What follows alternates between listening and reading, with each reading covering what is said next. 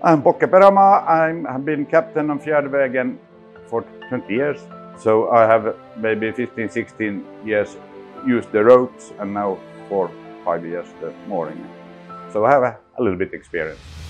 In the beginning I was very doubtful because I'm a little bit old-fashioned now. I was used to the ropes, but when we started to use them and the system started to work, then we got acquainted with them and today we like them. Today we have many benefits. Hello, my name is Johan and I'm Deputy Harbour Master here in Port of Långnäs. Since we began using the system in 2021, we've been able to welcome around 7 vessels daily, some of which are over 200 meters long. Trelleborg's AutoMoor safely manages more than 2,700 moorings annually at our Långnäs ferry terminal. For us at our international ferry terminal, quick turnaround times and effective damping of vessel motions are crucial to ensure safe, smooth transfers and keeping vessels on schedule to both Finland and Sweden. The biggest benefit is that we moor faster than we did with the ropes.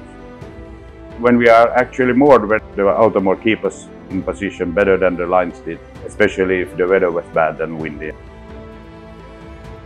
I should say that the biggest improvement is that my staff doesn't have to handle any heavy, icy lines during winter season especially, and in dark, harsh conditions. In work safety it's a big improvement. You can surveil the mooring process behind the computer screen.